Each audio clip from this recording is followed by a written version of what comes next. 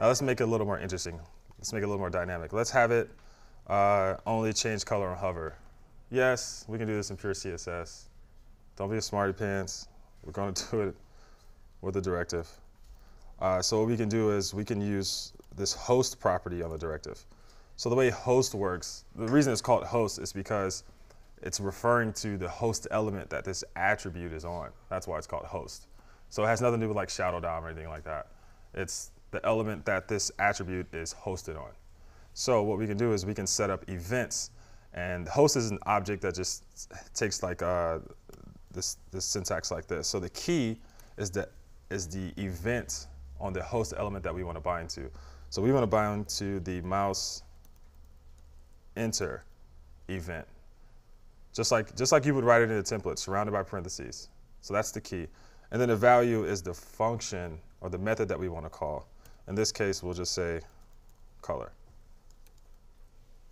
So when the mouse enter event is triggered on the host of this attribute, we want to execute the color method. Everybody see that? When this event is triggered on the host of this attribute, we want to execute this method. All right, so now we need to make that method. So we'll just take that out. We still need to keep this element ref here, although we're not going to use the constructor anymore. If we got rid of this, we won't have access to element ref. So we still need to keep that constructor there and initialize that metadata. So now we can say color, and it's just going to do that. So let's check that out. Let's see what happens.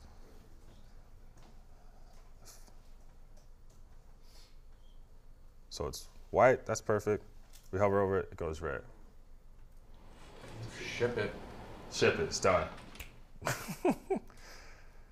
So let's make it go back to what it was. So now we'll just say mouse leave. Go back. Default or color. Color false or something. I don't know. Color 2.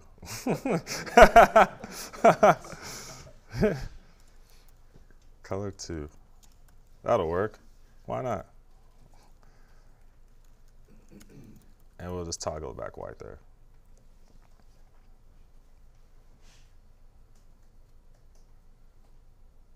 Da, da, da. There we go. So any questions so far about this? Well, now let's set up like a default color that we can put. That's optional that the template author can pass in. So as you've learned, we can use inputs for this. And just like on a component, there's 2 ways we can use inputs. We can use inputs here,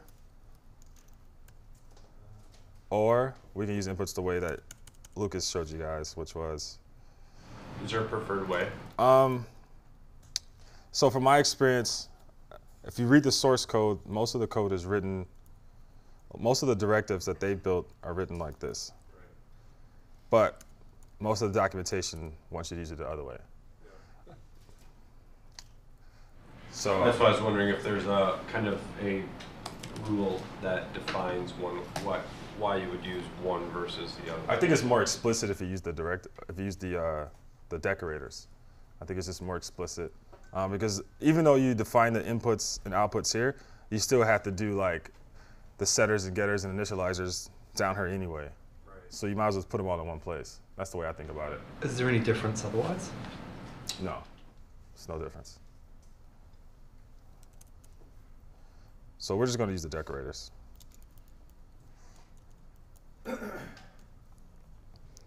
So now we'll just do an input. Oops. An input on default or that's just so long. I don't put default color. I guess I will. Default color. And it'll be a string. And its default color will be red. All right, so now that we have that, we can actually use this input on the same host element that this directive is hosted on too. So because we made an input, we can grab this name here. But actually, you know what? I don't really like this name, so I'm going to use an alias. So this is a good opportunity to teach you guys what alias is. So we can type in a different name here as an alias for the input. That's going to be different than how we reference it here in the constructor. So this alias is how we would reference it in the template, and then this name is how we would reference it here.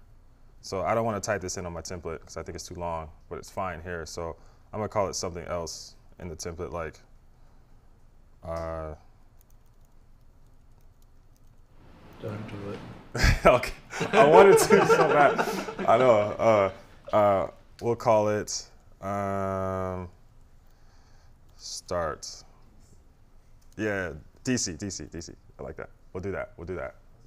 Good catch. No, we'll do DC. Okay, cool. So we'll do that.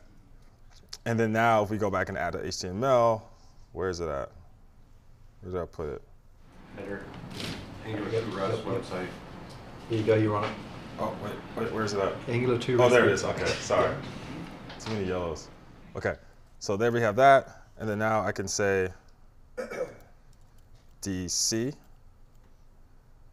And then I could pass in a default color, which would be, I don't know, orange. So could you have a colorer as the, so colorer equals orange?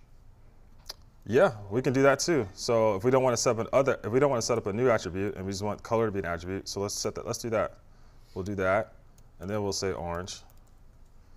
And then what we'll do is we'll come back to our directive. And then now what we'll do is we'll just change the reference or the alias to be colorer, but we'll still reference this default color in here.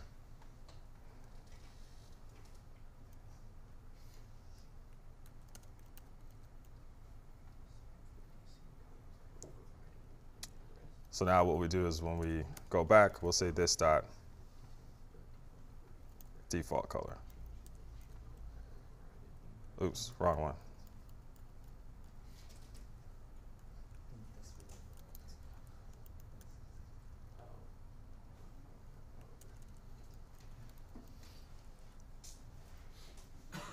So let's go check that out, see how that works. Blue, looks like something didn't go back.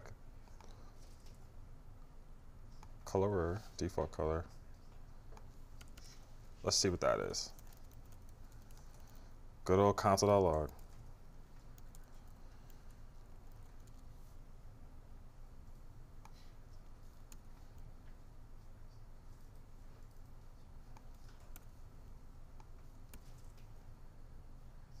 Oh, undefined.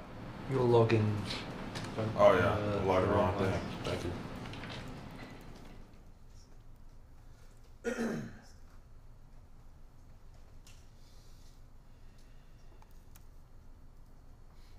That's undefined too. Interesting. Let's just not do the alias and say colorer. Doesn't make things complicated. You can put the color in HTML. So is there anything we assign to it? Just put the raw string in there. I wonder if it's expecting a model You might. like that. Yeah, I think you do. You have to wrap it.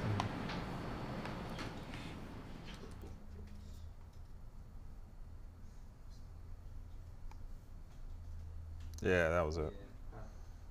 There we go. All right, so we got that. Inputs. So and then you can imagine it pretty much goes on and on and on from there as far as with attribute directives. There are other things in here like properties where you can set up bindings from different inputs directly to properties on the host element. Like one for one, I want to set an attribute called tooltip that binds to the text property. Yeah, you can do it yourself inside of here, but the properties will do it for you. documentation there is kind of lacking though. So